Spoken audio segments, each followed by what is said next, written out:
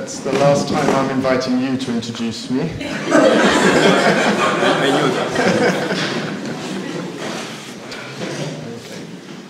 Not even a bullet from the barrel of an assassin's gun could stop John Paul II putting the early emphasis of his pontificate firmly on the question of marriage and family. In just the first 5 years of his pontificate, he put into place 6 important initiatives in regard to marriage and family. So we have the Synod in 1980, the writing and publishing of Familiaris Consortio in 81, the founding of the John Paul II Institutes for the Study of Marriage and Family in 81. From 79 to 84, almost all of the Wednesday catechesis were given over to the question of marriage in the Theology of the Body. In 1983, we had the new canon law with an important reformation of the Code of Canon Law for Marriage and Family. And then in 1983, again, the promulgation of the Charter of the Rights of the Family. It's maybe well known that in 1981, when he was shot, he was just minutes away from announcing the founding of the John Paul II Institutes for Study of Marriage and Family. Now, of course, the announcement was delayed, but the project could not be derailed. In this talk, I want to look into that a little bit, not just the question of what did he say about marriage and family, but why that urgency? Why put such a stress on one particular aspect of the Church's teaching? And I'd like to do that by focusing down upon Familiaris Consortio to give a bit of structure to my talk. And for 2 reasons, really. One is that Familiaris Consortio is, by John Paul II's own admission, a summa, a summary of the Church's teaching on marriage and family. It pulls together all the streams that came before it, a canon, for example, Leo XIII, Caste Canubi, Pius XI, some of the adlocutions from Pius XII, Gaudium et Spes, Humanae Vitae, and is by far the most systematic and broad presentation of the Church's teaching on marriage and family. So it makes sense to focus down on that document for that reason. For the second reason, that it's the product of the Synod of the Family from 1980. Now, of course, it has John Paul II's fingerprints all over it, but it does come out of the deliberations of the Synod of 1980, and as we know, we have a Synod coming up next month and next year on the family, and I think it would be useful to consider as we enter into that new Synod what was in a certain way the product of the Synod 30 years ago. So, anyway, whether you like it or not, that's my plan. We're going to focus down on this particular document to give a certain structure. Familiaris Consortio lays out for us 4 fundamental tasks for the family, Christian family in the modern world. The first is to build a communion of persons, the second to serve life, the third to participate in the development of society, and the fourth to participate in the mission of the Church. Now, that there even is a task for the family is not self-evident. I think more and more people consider marriage as a private choice for certain private goals. So even before we get into the fact there's 4 tasks, to point out that there is a task at all is a statement from John Paul II. And more than that, if we're sensitive to the word he uses to express that there is a task, we can see something a little bit deeper about this. The word in the official Latin translation is munus, which might better be translated as mission or office. In the Second Vatican Council, for example, in Lumen Gentium, it says that Our Lady has the munus of being the Mother of God. It's more than a task, it's an office, it's a mission. And something similar, I think, is true of what John Paul II wants to say about marriage. There's an office you take on, and it comes with a mission. And of course, this gives it a certain dignity, and This, I think, is one of the main contributions from the start that he gave to marriage. He gave a certain dignity to it, and he dignified those who had chosen to go into that mission. We see this a second way in Familias Consortio, because when he discusses how marriage relates to sanctity, he says very clearly that marriage is a specific path to sanctification. Again, you see, that is not self-evident. For some, marriage may have a sort of tangential connection with sanctity, in the sense that marriage is a context in which you live. And surviving within that context, you pursue pious activities, and on account of those you become holy.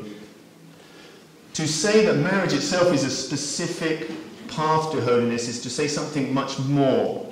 It's to say that those things which make up the heart of marriage, interior, exterior faithfulness to your spouse, dedication to the procreation and education of your children, they themselves are the means by which the couple become holy. And to say that marriage is a specific path to holiness is again to dignify it. To give you a sense of the concrete results of this dignity which he communicated to marriage, I have to warn my students when I teach Christian marriage against Jovinianism, which is an old heresy. Jovinian is the person that St. Augustine is writing against in his treatise on the good of marriage, because Jovinian says that marriage is superior to the consecrated state. And Augustine wants to refute this, but first of all he says, I'm going to write a treatise to show how good marriage is, and then he writes another one on virginity. Jovinianism, therefore, is this idea that marriage is superior to the consecrated state. Many of my students who are formed deeply by John Paul II's students will have the temptation to fall into that heresy. Don't worry, I drag them back. But the point is that it's a result of the great dignifying energy that John Paul II managed to communicate about marriage, that you could even have the problem of Jovinianism in the church. In a way, we should rejoice that we have this heresy back in our midst. Okay. Another concrete example of the dignifying power, or how John Paul II had a power to dignify marriage and kind of, as it were, puff up in a certain way the marriage, that they have a particular role in the church. When he went to Ireland in 1979, he did focus very much on questions of marriage, and he also encouraged the married couples to take hold of their office to transmit human life. The result was a baby boom in Ireland. It's true. And those baby boomers entered the employment market, obviously about 20 years later, and are clearly part of the reason that Ireland had a great economic boom around the turn of the millennium. The so-called Celtic tiger, is the name we give to the Irish economy, is the fault of John Paul II. Yeah? So very, very concrete effect of his ability to dignify this particular vocation. Okay, let us now turn, however, to the first task. Remember, the first task was building a communion of persons.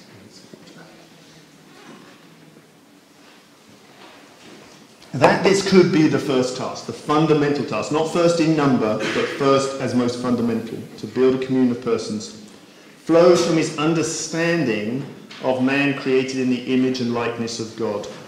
For John Paul II, man is created in the image of God, not simply as an individual, but on his ability to enter into communion with another or others in truth and charity. By that, man is able to establish what he calls a communion of persons, and this communion of persons is like the communion of divine persons, the Father, Son, and Holy Spirit.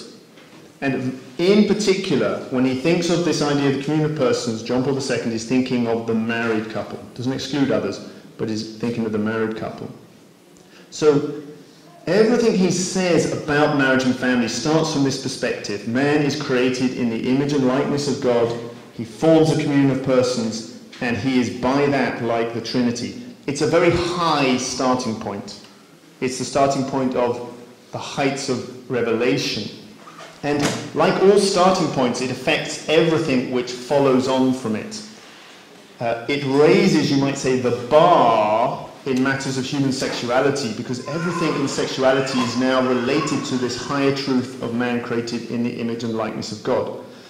Last year, I was giving a talk about whether it's actually, from the point of view of political philosophy, possible for the state to allow or legalize gay marriage. And after the talk, I had a question. Somebody made a statement. They said to me, they said, I believe that stick insects, these little insects which look like sticks, display homosexual behavior. And therefore homosexuality must be natural, and therefore there's nothing wrong with it. Now, of course, I scurried back to my office and I Googled stick insects homosexuality. And there was no Wikipedia article about it, so I conclude that it's not true.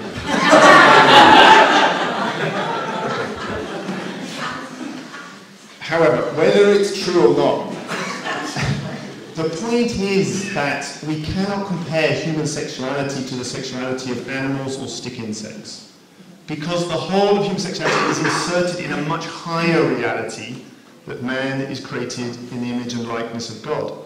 And if you start in that place, which is what John Paul II does, everything else flows from it with a certain dignity and a clear difference from the animal kingdom.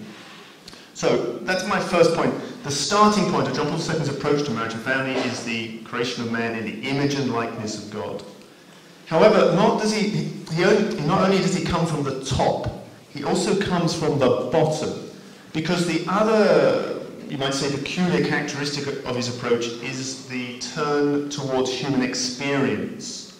And this is very evident in, for example, his Theology of the Body, that he tries to enter into the reality of human sexuality, he tries to explain it by appealing to our own human experience. For example, the idea of the spousal meaning of the body, the idea that we should concentrate a little bit on the body and our experience of it and learn from this experience about the truth of sexuality.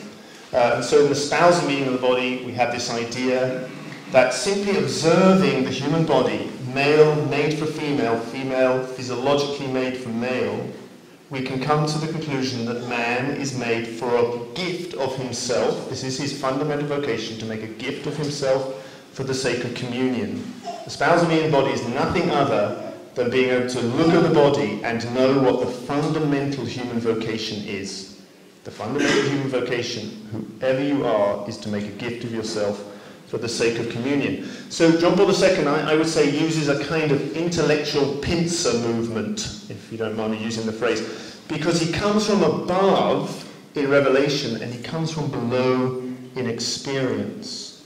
And this is somewhat unique, because the teaching prior to him is much more a teaching which is trying to use natural law to explain the church's teaching. Now, I love natural law.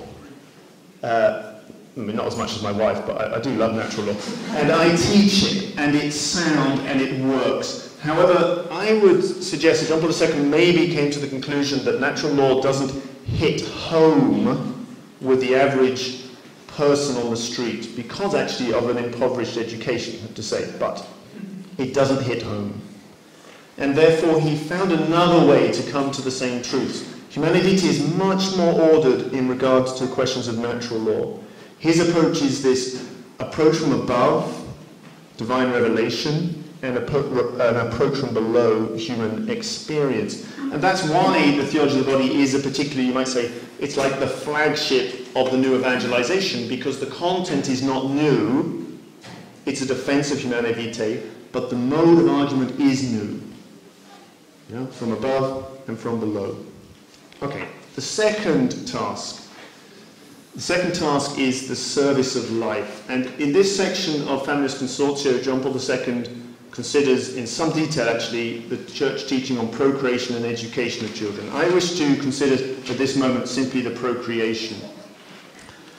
In Familiaris Consortio, as in Theology of the Body, John Paul II mounts a serious defense of the church's teaching as we find it in Humanae Vitae. However, again, the approach is somewhat different and it's new, because Humanae Vitae considers mostly the procreative end of the sexual act. and makes an argument that to thwart that end is to act contrary to the intention of the Creator. John Paul II puts more emphasis on the unitive goal of sexual intercourse and mounts an argument that contraception not only thwarts and destroys the procreative end, it damages the unitive end, precisely because it stops a spouse making a complete gift of themselves to another. This hits home more because the modern person is more sensitive to the question of the unitive end of sexual intercourse than they are to the procreative end. He also mounts this other argument called the language of the body, this idea, this is particularly his, one would have to say, this idea that in the conjugal act, the human body necessarily speaks a language of self-gift. I am all yours, totus tuus. And contraception, he says, puts on top of that a kind of contradictory language, because I'm not totus tuus. And that's why he would have this sentiment that in a way contraception is a certain kind of lying with the body. But why so much emphasis on this question of contraception? In the list of possible sins, it is not the highest. I think you have a good argument to say you can rank sins by the virtue which they oppose, and the virtue of justice is higher than the virtue of chastity. So why such emphasis on this particular question of contraception? I want to now turn to that point and see if I can make some sense of that. Why this urgency in regard to contraception? Well, the first thing is that the contraceptive mentality, compared to the Church's position, they underlie what you would call different anthropologies. It's not just a difference in action, it's a difference in viewing what a human being is. So, for example, the contraceptive mentality says, I may decide the meaning of conjugal intercourse. I may decide the purpose of this faculty of generation. It's an assertion that I am, in a certain sense, the creator. The Church's position, which is, I will respect and not go against the inbuilt purpose of conjugal intercourse, is a strong statement that I am a creature. Two different anthropologies, a creator and a creature. I would say the contraceptive mentality has this idea: the goal of human life is consumption. The Church's position, the goal of human life is self-donation. Profoundly different ideas of the human person. One more. The contraceptive mentality seems to say, I can have a personal communion with you, but I can put aside certain aspects of my body.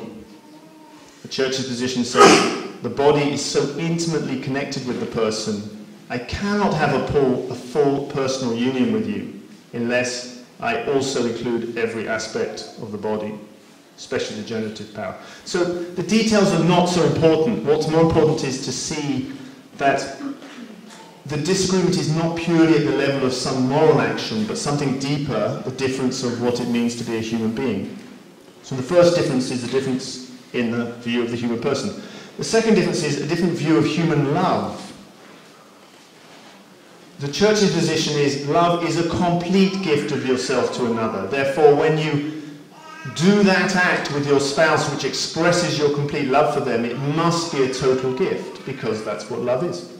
Contraception cannot enter into that. But if you think love is more biochemical or more simply emotional, then contraception makes all the sense in the world. So the disagreement is about what human love is. It's also about whether human love is even possible. Is it possible to make a complete gift of yourself to another with all the consequences that might flow from that? Is the question put before us when we consider the truth of the Church's teaching on contraception. And I think actually this is where the disagreement exists with the contemporary culture. The contemporary culture, I think, knows that love is a complete gift of self. I was recently in Salzburg, and I know some of the bishops were. And Salzburg is one of these cities where they have a bridge where lovers hang padlocks. I think it happens in other places. I never saw it in London. I'm not sure what lovers do in London, but they don't do anything with padlocks. What the lovers do is they buy a padlock, they write their names on the padlock, they lock it to the railings of the bridge, and they throw the key in the river. Yeah? Now, I went along that bridge and I did not find one combination lock padlock. Yeah? But the combination lock padlock seems to me to be, in a way, the modern mentality that you can undo it. None of them were like that. They were all statements of a definitiveness in love. So I think the modern culture sees that. What they don't agree with or they worry about is love like that possible? Can you love another forever? And the contraceptive question enters into that. Can you give yourself to another in the marital act in such a way that all the possible consequences are there for you at that moment? So it's a profound disagreement, I think, about human love. Third thing. We've said it's a difference of opinion about the human person, about human love. It's a difference about divine love. Because human love is only a reflection of divine love. There's a lovely place or a moment in the jeweler's shop where a newly engaged couple are going to the jeweler's shop in order to buy their rings. And in that play, the jeweler is the symbol of God. And as they look into the windows for their rings, the window turns into a mirror. And they see themselves in the jeweler's shop. It's a dramatic device. It's all done in a kind of soliloquy. It's a dramatic device to show that human love, as it were, pre-exists in divine love. Therefore, whatever slur you make against human love, you make it against divine love. If you settle for weak human love, conditional human love, you proclaim a kind of anti-gospel that the love of God is conditional. Yeah? So I hope you're saying a little bit what's at stake here. What's at stake is not just questions of chastity, questions of the human person, questions of what human love is, questions even of what divine love is. Before I move on, I think there's a fourth reason that John Paul II, at least providentially, focused on the question of contraception, and it's this, that it's quite interesting to look back from 30 years on Franciscan Consortium and see there is no mention of homosexuality at all in the document. It's not mentioned at all. It's not even an issue, as it seems, on the horizon. So many changes in 30 years. However, the moral structure of contraception is exactly the same moral structure as homosexuality. It's a statement that human sexuality is a personal choice, and if you choose to sterilize it intentionally, if you choose to engage in intentionally sterile sex, this is not a problem.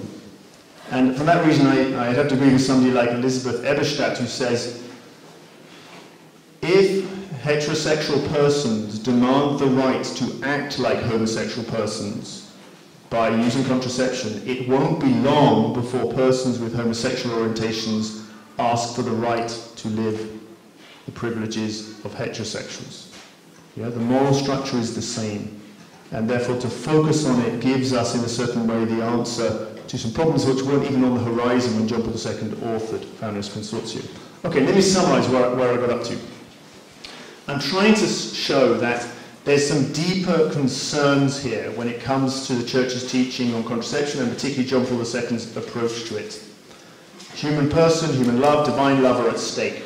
Marriage and family is like a kind of bridgehead in a wall. My son has recently read a book called The Longest Day. It's also a movie with all-star American and British cast from the 1960s, black and white. It's a kind of fun movie. But it's about the Normandy landings. And of course, the Normandy landings was an attempt, 60 years ago this year, to establish a bridgehead. And there's a very sympathetic portrayal of one German officer, Erwin Rommel. He was always sympathetically seen from the British side, still is. And he tries to persuade his German superiors to fight them on the beaches, push them off the beaches. Because if the Allies establish a bridgehead, then the whole war is lost. Yeah? And of course they didn't do that. They withdrew The Allies established a bridgehead, thanks be to God, and the rest is history. I think it's something like this in John Paul II's mind. The questions of human sexuality, even these rather particular ones of contraception, are like the bridgehead. If you lose that, you lose the battle for the truth of the human person, the truth of human love, the truth of divine love. So if John Paul II seems intransigent on these matters, and he did to many, it's an intransigence of a man who knows what is at stake. Because there's a war going on. There was a war going on, and there is a war going on.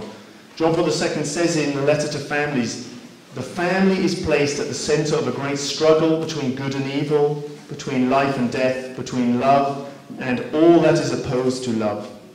There are various programs backed by very powerful resources nowadays, which seem to aim at the breakdown of the family. At times it appears that concerted efforts are being made to present as normal and attractive, and even to glamorize situations which are, in fact, irregular. So there's a war, and for John Paul II, it's not merely a fight against forces of flesh and blood, as St. Paul says. In the Theology of the Body, we have a very short section where he makes an exegesis of the book of Tobit. And the book of Tobit explains the story of Tobiah and Sarah. Now, Tobiah is a brave man because Sarah has been married 7 times. And her husband has, in each case, died on the wedding night. Because he has given in to the influence of Asmodeus, the demon of lust. Tobias only conquers through prayer and the help of Archangel Gabriel. Now John Paul II comments on that and he says this: when it comes to matters of marriage, when it even comes to the marriage bed, the forces of good and evil are struggling for supremacy. And these forces are not merely human. So I think this is part of the urgency, part of the reason for this attention. The other aspect, when I sort of step back and look at it, that strikes me about John Paul II's approach is he's very confident that the Church's position is correct. He's very confident about that. He says, again in the letter to families, the foundations of the Church's doctrine concerning responsible fatherhood and motherhood are exceptionally broad and secure. Stanislav Grigel, who's I probably didn't say that name right, but he's a professor at the John Paul II Institute in Rome, relates a story when he was taken to lunch with John Paul II, who was a personal friend of his, along with a Polish author who had just won the Nobel Prize. And this Polish author brought along his son. And the son took the opportunity of a kind of personal meal with the Pope to try and persuade the Pope to change the Church's teaching on contraception. Saying, if you do that, you'll get more people coming into the Church. And Stanislav Grigel was just sitting back and kind of watching this go on. And he said, the Pope simply listened very kindly to everything. And when he finished, he smiled and said to this young man, he knew personally, the Pope knew personally, many couples who lived joyfully this way of life presented by the Church, and that it was eminently possible and utterly reasonable. Real confidence. And yet, John Paul II was not unaware of the struggles that go on in marriage. I mean, I have to say I am amazed at the depth of his insight into marital love. He had a very limited experience of it. His own mother died when he was 7 or 8. He didn't have a long experience of a happy family life. And yet, Providence gave him an incredible insight into it. I have been married 17 years longer than John Paul II. And I wouldn't claim to have the same insight. This comes out particularly in the jeweler's shop, in the character of Anna. Now, Anna is a disappointed woman. Her marital love has turned sour. And She says this, let me just read you this. This is her self-reflection about her husband, Stephen. It was as if Stephen had ceased to be in me. Did I cease to be in him too? Or was it simply that I felt I now existed only in myself? At first I felt such a stranger in myself. It was as if I had become unaccustomed to the walls of my interior, so full had they been of Stephen, and without him they seemed empty. Is it not too terrible a thing to have committed the walls of my interior to a single inhabitant who could disinherit myself and somehow deprive me of my place in it? I think that's kind of penetrating. She goes out on the street looking for a man, looking for an adulterous relationship. This is John Paul II's play. She's walking along, a man pulls up, he winds down the window and he indicates the seat next to him in the car. And Anna says this, he indicated the seat next to him. In a while he will start the engine, we shall move off. We'll drive into the unknown, a man's hand upon the wheel. One could lean slightly against his arm as he unfolds the ribbon of the road. Then the lights from above, I shall be someone again. Yeah? It's empathy. It's pathos, yeah? But the reason I say that is that John Paul II is not teaching these truths from some kind of ivory tower of celibacy, but of a real understanding of the difficulties that it can exist in marriage, and yet is confident that it's possible. Why this confidence? Why? Because he believes in what he calls, in Theology of the Body, the redemption of the body. This is a huge part of the Theology of the Body, which is sometimes plays second fiddle to other parts, and it shouldn't, because this is where the rubber hits the road. The redemption of the body is the truth that the whole human person is redeemed. Yes, we say that Jesus came to save souls, but he came to save souls which are embodied. And that means that we don't have to wait until the resurrection of the body for grace to have its effect in the body. There is an effect of grace in the body right now, and it empowers us to live our human sexuality as somebody made in the image and likeness of God should. You might say grace goes right down to the tips of the toes of a human being. Now, this isn't the place to get into the technicalities, infuse virtues of chastity, Holy Spirit's gift of piety. It's not the place. The point is simply to see this. The confidence, despite the clear-sightedness of the difficulty, comes from his belief in redemption. And while he never says what I'm about to say, I think he goes in this direction. To say that contraception is a normal way of behaving is to deny redemption has fully taken place. And therefore, to deny the truth of Humanae Vitae is not just a moral error, it's a kind of dogmatic error. I'm slightly putting words into his mouth, but I don't think he would spit them out. Okay, the third task of the family. I'll deal with the next two much more briefly, so don't panic. The third task is the participation in the development of society.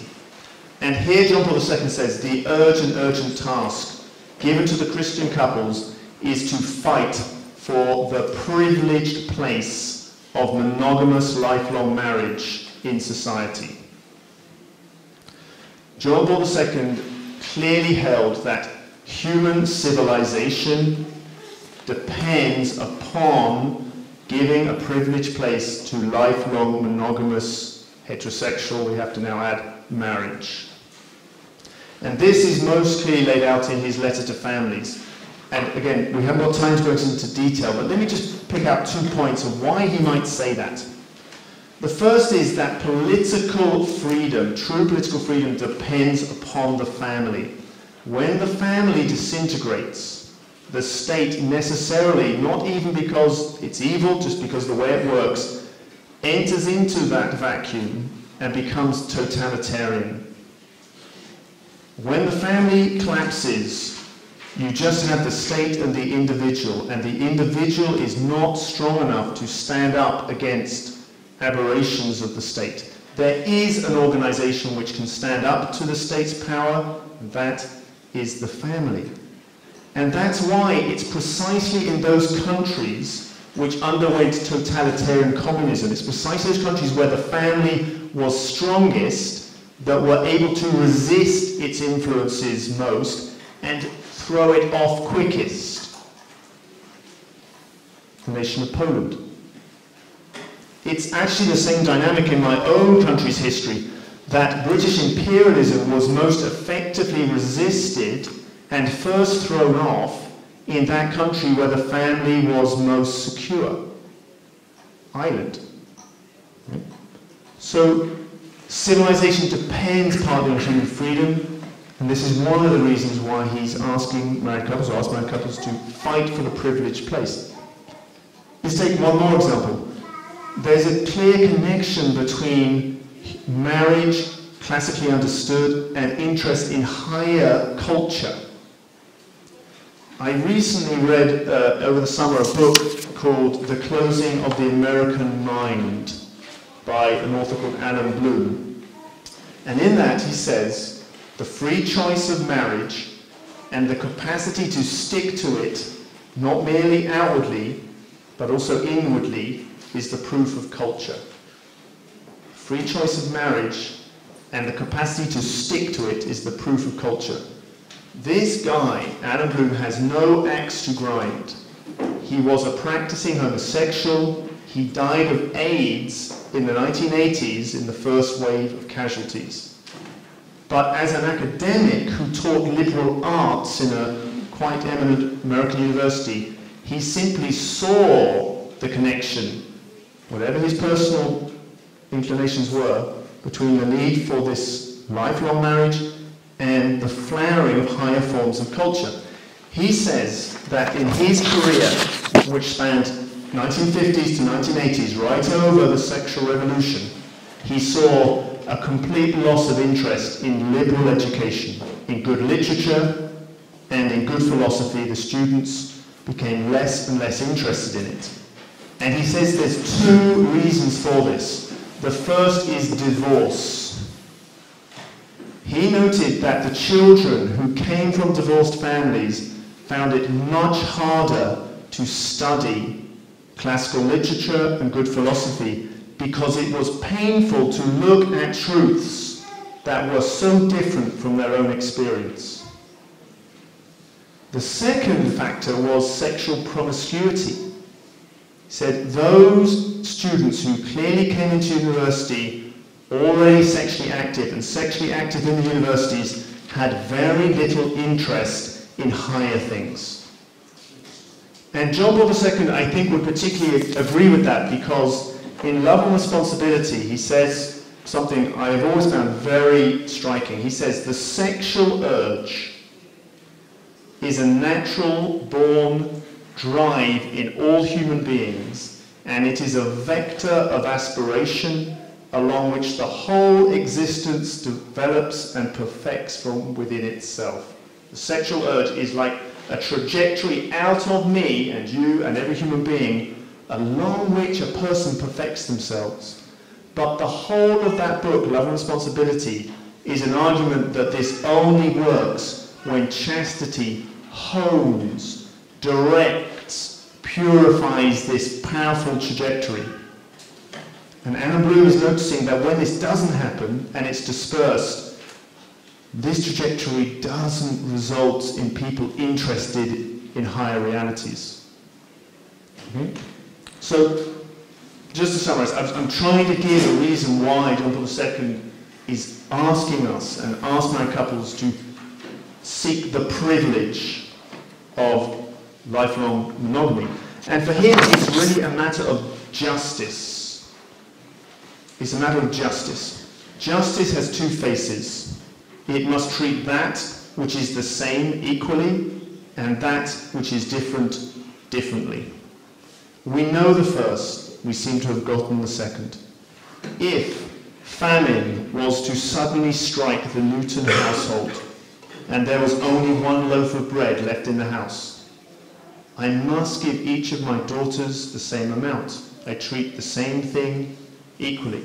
But it would be unjust for me to give the pet hamster an equal amount. It would be unjust to do that. Why? Because you treat different things differently. And John Paul II's clear argument is that the contribution of lifelong monogamous heterosexual marriage is unique to society, and you should treat it differently from other forms of cohabitation.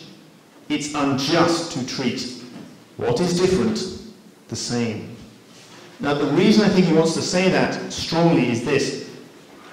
The tyranny of the majority is sometimes overt intimidation. But often you find good Catholic people who personally don't agree with homosexual marriage, but think we should allow it anyway, because they think it would be unjust for the minority to impose their view on the majority. So the tyranny of the majority can be this very subtle idea that we shouldn't impose our views on others. Therefore, I think this is why John Paul II says, no, it really is a matter of justice. And justice requires you treat this thing, monogamous marriage, differently from private choices for the private good. Okay, the final task is the participation in the mission of the Church. In the year 2000, John Paul II beatified Luigi and Maria Quattrocchi. I'm sure I said that wrong, but this was an Italian married couple, the first, at least in modern history, to be beatified together, couple to be beatified together. And the readings for the Mass were rather unusual. The first reading of the Mass was from the book of Exodus, and it was the story of Moses standing on the hill and watching Israel fight against the Amalekites. And as you know in that story, Moses is holding his arms up to heaven. But as he gets tired and they go down, the Amalekites start to win the battle. So he has to hold them up. And eventually he has to get Aaron on one side and Hur on the other side to hold up his arms until victory is assured. John Paul II, in the homily for the beatification, picked up on that story. And he said this. He said, I ask families to hold up the arms of the Church so that she may never fail in her mission. I don't know exactly what he was on about there, but let me suggest something. There are, at least in Europe, two evangelizing arms of the Church. There is the parish and there is the Catholic school. And I have to say, they have become very tired. This means that the mission of evangelization falls more and more on the shoulders of the individual families. If families do not pass on the faith to the children, the faith will not pass on to the next generation. The mission is ad intra, it's also ad extra.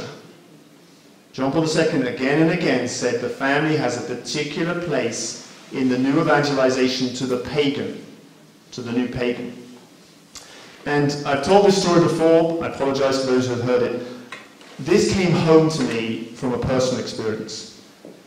I suddenly realized that the family, the Christian family, was like a kind of embassy for the Church in a foreign land, because it's the meeting place between those who were not going to meet the Church anywhere else but in a Christian family. Some years back, myself and Rob, we had a child who was very disabled. And after the child was born and we got the child home, the state paid for some home help. Somebody came to the house once a week, and they would help us with this child. After 2 months, let's call this lady Catherine. After 2 months, Catherine said to us that if you want me to continue helping, you're going to have to pay now because the state only paid for 2 months. And we had a lot of help, so we said, thank you, but no thank you, we'll finish it. She looked a bit sad. She phoned us the next week and she said, I have spoken to my boss and it's half price.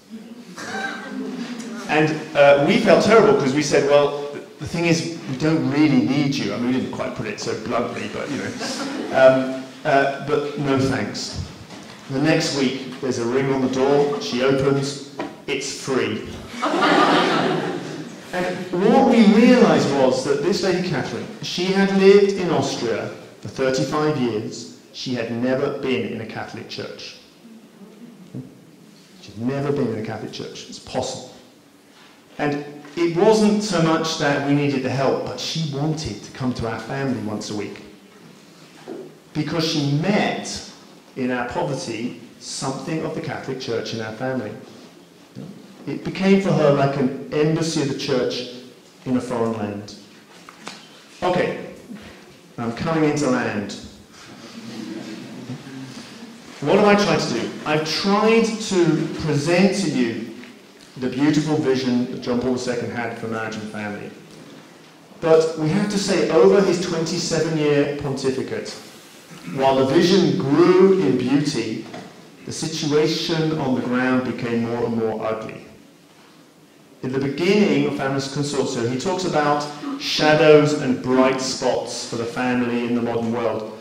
There's no denying that the shadows lengthened during his pontificate. Is that because there was something missing in the doctrine? Is it a crisis of doctrine? I would say emphatically not. It's not even a crisis at a pastoral level, as if some new program is going to solve the problem for us. I think the crisis is twofold. First of all, it's a crisis of confidence.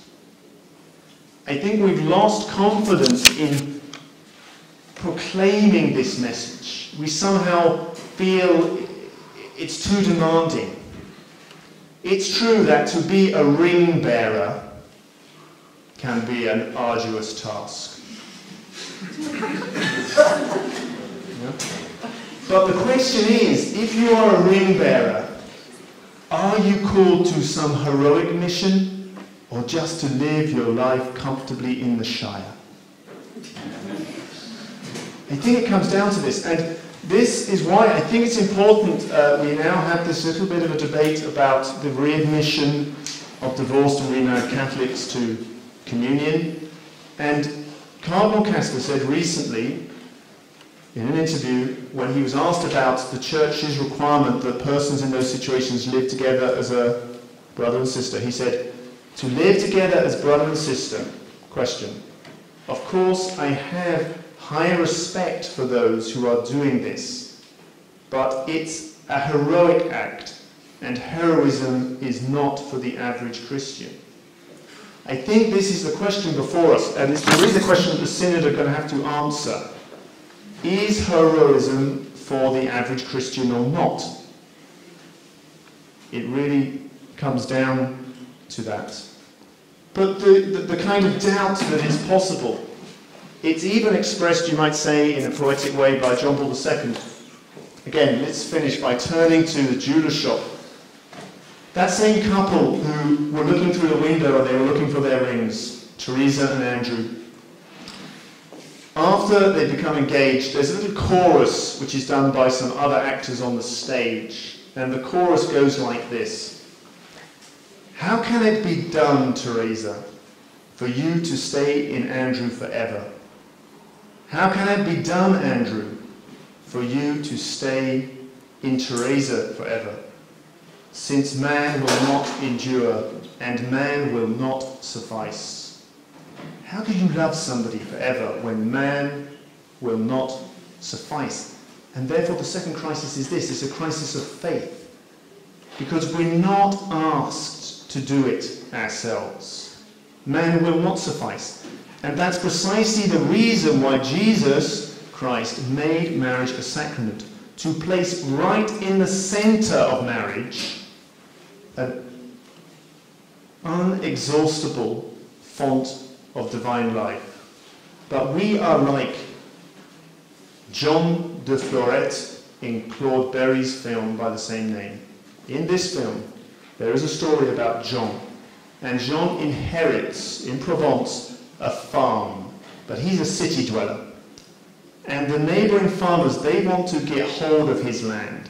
So before he comes to take possession of his land, the neighbouring farmers fill up a spring on his land and they cover it with bushes. So he has a font right in the middle of his farm, but he doesn't know it. All his agricultural endeavours fail. He has to go miles to get the water, and nothing works. He dies of exhaustion, and his widow is forced to sell up to these neighbours. And I can't help feeling, and I include myself in this as a married person, so often I'm living like Jean, because in the centre of the field of my marriage is this font of life, and I am either ignorant of it or I am forgetful of it. And then no wonder I hobble along, and it's no wonder that so many marriages dry up. Reading the Instrumentum Laboris, the document for the preparation of the new synod, is sobering. Again and again, the problems that are faced in our world are put before us. Again and again, we see the truth that man will not suffice. Every problem is a reiteration of that truth. Man will not suffice.